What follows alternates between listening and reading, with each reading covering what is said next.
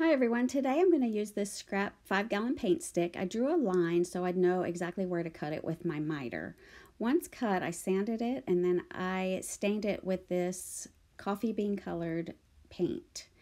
And then I took this little picture frame block from Dollar General. It was $1.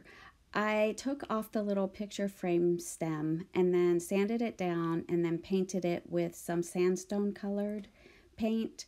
And then I took some giant craft sticks. I chose 6. I cut 3 in half and drew a line down the center of the other 3. And then I chose 6 different patterns of scrapbook paper and I traced around like half of the craft stick and cut those out. And once I get those all cut out, I end up using 11 of those. And in a minute, you'll see why. And here they all are.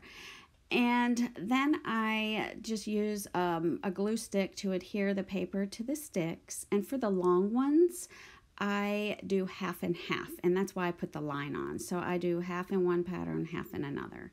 And then I line up the 3 long sticks and use some wood hot glue to adhere the block onto those.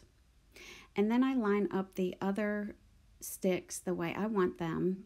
And if you haven't figured it out by now, I'm making a little turkey. So I adhere those together with some hot glue and then put everything else on top of that, just like this. And then the paint stick comes next. That's the little turkey head. And then I cut out a goblet and a beak from some more scrapbook paper and just use my glue stick to adhere those to the front. And then I take the little raffia bow and put that right where the neck is. And then y'all, for the eyes, I just took the top of my wood glue, dipped it in black paint, and kind of just stamped those on.